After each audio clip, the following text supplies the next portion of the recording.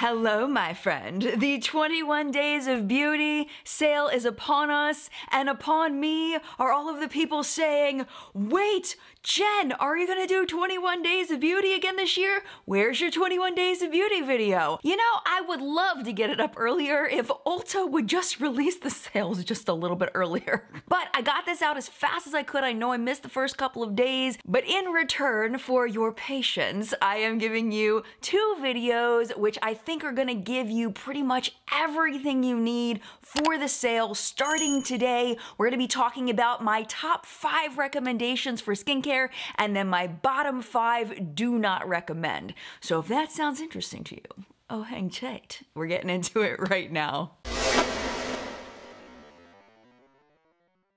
Before we get started, I just want to give a disclaimer that I am not a cosmetic professional. I am not an esthetician. I am not a dermatologist. I am not a cosmetic chemist. I am a makeup and skincare enthusiast who enjoys researching about makeup ingredients. So make sure you talk to your dermatologist or other professional that you trust before trying or not trying any products. This is just my opinion based on personal experience and ingredient lists, and I'm very excited to share with you my thoughts.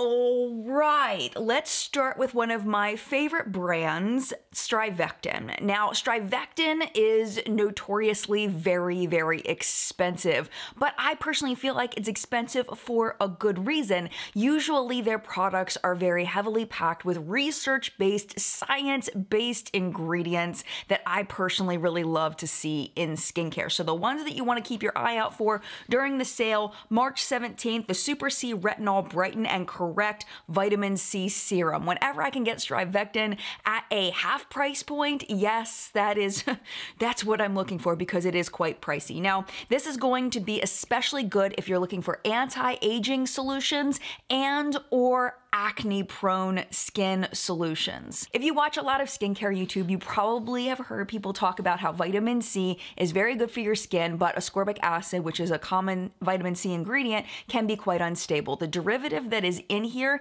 is actually more stable than ascorbic acid, and it is especially touted for people that have acne-prone skin. It's supposed to help fight the bacteria that causes some forms of acne. It also is a great antioxidant. It also could help encourage collagen production. It could also help fade hyperpigmentation. It's just overall a really good ingredient. Along with that, there's some really good humectants and moisturizers and antioxidants in this product, as well as retinol, and that's another one you've probably heard of so many times. I'll link a video for you down below that's really good at explaining the difference between tretinoin and retinol palmitate and the different versions. Basically, the higher the strength, which would be tretinoin, is going to cause more problems with people with sensitive skin, but you're also going to get more effects from it, and then the weaker you get, that kind of flip-flops. So retinol, which is what's in here, is kind of in the middle of that range. And why am I doing all of this with my hands? I just feel like I don't know, the hands are a little out of control today. Just calm it down. It is important to note though, you shouldn't use retinol if you are pregnant. I don't think I've talked about it on the channel, but because I feel like that's something that is told to patients from their doctors, but it's something I want to start mentioning just in case you weren't aware of that. The only thing I want to mention about this as a negative is it does have fragrance in it. So if you're anti-fragrance, most of these products in the sale are gonna be a no-go. The other product from StriVectin that you want to watch out for is on March 24th. It's the StriVectin SD Advanced Plus Intensive Moisturizing Concentrate for Wrinkles and Stretch Marks. And every time I see a product that says it's for stretch marks, my red alarms start going boop, boop, boop, boop. No product can get rid of stretch marks, but the American Academy of Dermatology does say that there are some ingredients that can help maybe make your stretch marks a little less noticeable. So this does have some of those things in there. The big thing that it does have in here, which is a very common ingredient, is hyaluronic acid. That is an ingredient that is known to plump the skin temporarily. The other ingredient, just side note, is that tretinoin that we just talked about. That's not in here. In case you were curious, the reason why you can't get rid of stretch marks is because the stretch marks happen way too low in your skin, and the skincare can't really get down in there in order to treat that. But doctors do say that with stretch marks, the sooner you start treating them after they form, the more likely you are to be able to minimize their appearance. So what I'm trying to tell you is that I wouldn't take the stretch marks claim super seriously, especially if you have older stretch marks. But that being said, this also looks like a really nice anti-aging product. There's glycerin, which is the humectant that's similar to hyaluronic acid that's gonna pull water into your skin. It's got a non-flushing form of niacinamide because some people get a flush to their skin when they use niacinamide. So there's a version of that in here that's better for people that do get flushing with niacinamide. A bunch of moisturizing ingredients, emollients, peptides, antioxidant. Looks like a great product. Speaking of hyaluronic acid, I couldn't get through the sale without talking about one of my favorite hyaluronic acid products, which I discovered this year, the New Face Leave On Gel Primer. When I tell you I use this product before I film every single time that I film, that is the truth, because I feel like it temporarily plumps my skin, really makes my skin look pretty, but very important to top it with another moisturizer after you use it to kind of hold all those humectants in. But that's gonna be on sale. And it looked really cheap. Like the smaller version that I have looked super cheap. It was like under $10 because you're supposed to be using it with the New Face device. It's like kind of an accessory to that, but I just use the gel. I don't use the device anymore. These are products I have heard about all over the internet. They're kind of a viral sensation, and they're Zit Stickas. They are going to be on sale on the 24th, and these are the good getter ones. And I do think these are going to be great for the right person after I did a little bit of research on them. But one thing that's really important is that the pimple that you're putting the Zit Sticka on, it has to have some kind of fluid in it for it to do anything. The patch itself is supposed to help to absorb that liquid. So if there's no liquid, it's not going to do what you want it to do. It's supposed to kind of flatten out the pimple without you having to pop it. The actives in here are awesome for acne prone skin. Niacinamide, vitamin C, which is the ascorbic acid, but we'll talk about why it might be okay in this. Salicylic acid and tea tree oil. Those are all just science-based ingredients for acne. Because the ascorbic acid goes bad when it hits light and air, because you're trapping this and the other ingredients underneath that like Band-Aid like material, it's less likely to become volatile and inactive. But if you have sensitive skin, or if you're sensitive to any of these ingredients, that trapping of those ingredients right on your skin may cause some irritation, so just be aware of that. But the ingredients on this look super legit. March 25th, we're getting into more hydrating products. You can have dehydrated skin, even if you have oily skin, if you have dry skin, if you have combo skin, you can still have dehydrated skin. Having hydrated skin is important for all skin types. So I definitely recommend if you don't have a hydrating moisturizer, this may be a time to get one, or, you know, pick one up at your leisure. So the Murad Nutrient Charged Water Gel, lots of humectants way up at the top, again, to pull that water into your skin. Then there's 3 different types of ceramides. And what ceramides are in your skin is, if you think of like the way that bricks are layered, you have like the mortar between the bricks, and that's what ceramides are within our skin. And our ceramides get depleted. Unlike some ingredients like collagen, when you apply them topically, it's not going to replace the collagen in your skin. But ceramides can help your skin be smoother. It can help with repairing your skin. It can help to maintain your skin barrier. It can help you just have overall optimal skin health. Ceramides are a fantastic ingredient. It also has a peptide complex in there. Peptides don't have a ton of research behind them, but I personally love to have peptides in my skincare. I've had great experiences with peptides just making my skin look beautiful. There's anti-aging effects potential there, your skin texture, your pore size, all of those things with peptides, definitely possible. I love peptides.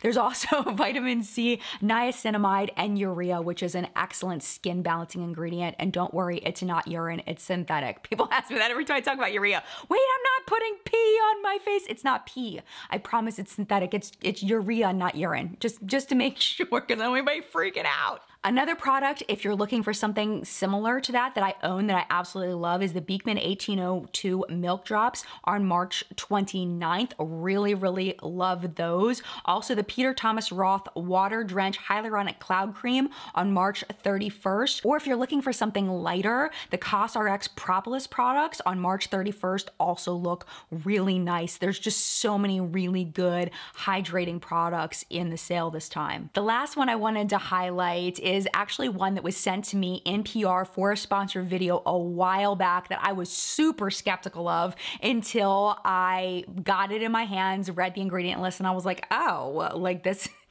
This actually looks pretty legit. Teamy Blends, Green Tea Blend Detox Mask. Yes, Teamy Blends, the detox tea people. But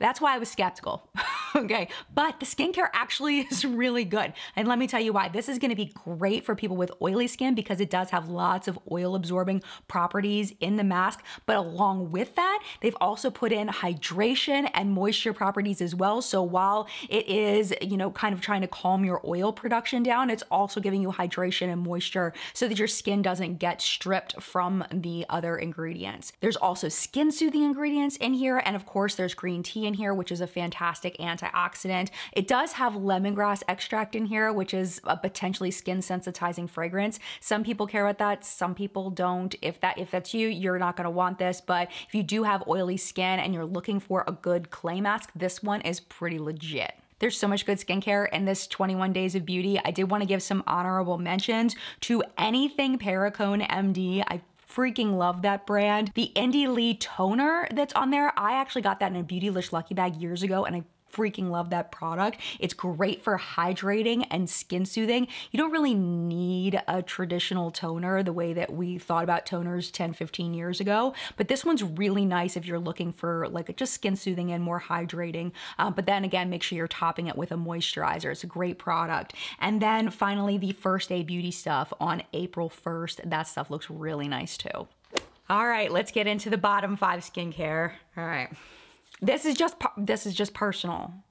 I am not a fan of Philosophy skincare. I have never seen something from Philosophy that I looked at and I was like, dang, that looks legit. None of it looks legit. So let's talk about Sunday, March 21st, the Purity Facial Cleanser. Really, it's just a very basic cleanser.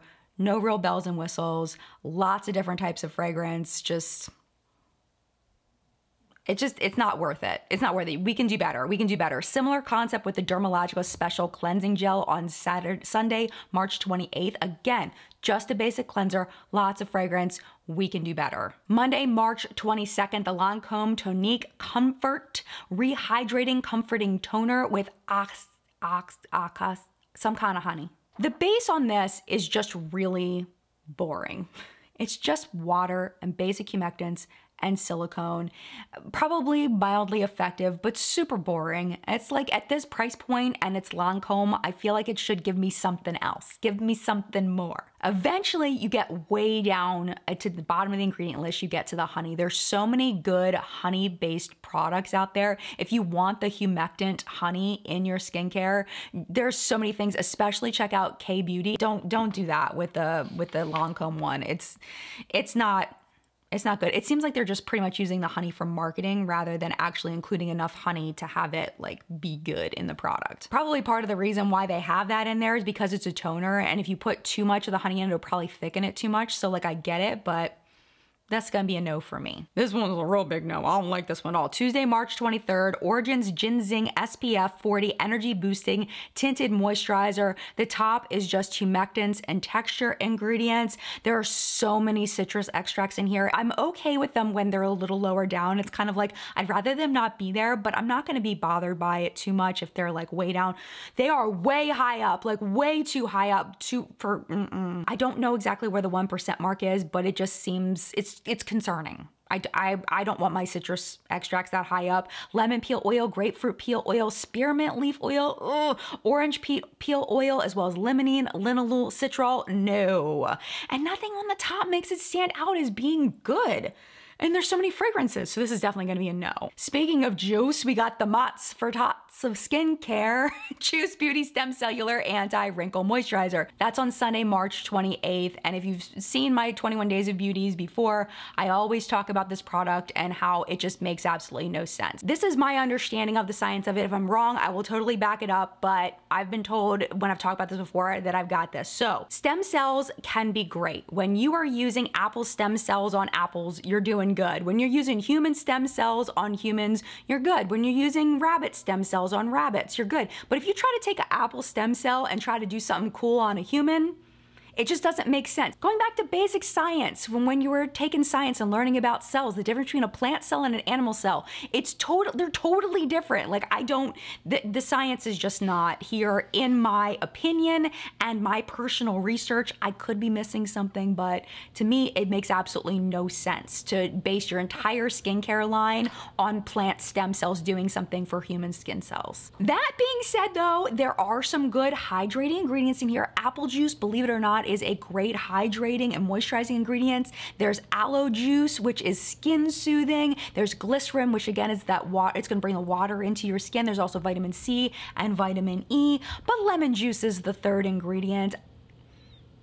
Like basic, you know, this is like level 1 skincare. You do not want to put lemon juice on your skin. And it's so expensive. Juice Beauty is just so expensive. Lemon juice is the third ingredient. No, no, no, no, no, no, no, no, no, no, no, no. Yes, there can be some antioxidant properties in any kind of citrus extract. Yes, there could be some brightening properties, but the photosensitivity potential of this is just, it's a no-go. And just the skin sensitivity of putting lemon juice on, just no. And finally, another one I bring up pretty much every time I do one of these sales, Mario Badescu with their just terrible skincare. I'm sorry, I'm not a fan of Mario Badescu. March 29th, they have the Spritz Mist Glow Set. It's basically fragrance water. You are buying a bottle of water with essential oils in it, basically. There is water, there's a humectant, but then the fragrances like lavender, peppermint, gardenia, it may be a little skin soothing, but you are not doing your skin any favors with these sprays. No. At this point, my friend, it is your turn. In the collective brain of Makeup Awesomeness, I would love to know your thoughts on the skincare offerings from Ulta for 21 Days of Beauty this season. These are just my thoughts, but I want to know your thoughts, especially if you've tried some of the things that I haven't personally tried. Have you had a better experience than what I'm describing? Have you had a worse experience than what I'm describing? That's how we work together as one giant brain to help each other to not buy crap. So please leave your thoughts down in the comments down below. And while you're there, if you could hit the thumbs up button, it only takes a second for you and it really helps me a lot in the algorithm to share this with other people if you did find the video helpful. And if you would like to watch another one of my videos, YouTube should be recommending a couple for you right over here. But if it is your time to go, it is no problem at all. Thank you so much for hanging out as long as you did. Look out for my makeup version of this video coming out this Friday. Mad love to you, and I'll see you in a video very, very soon. Bye!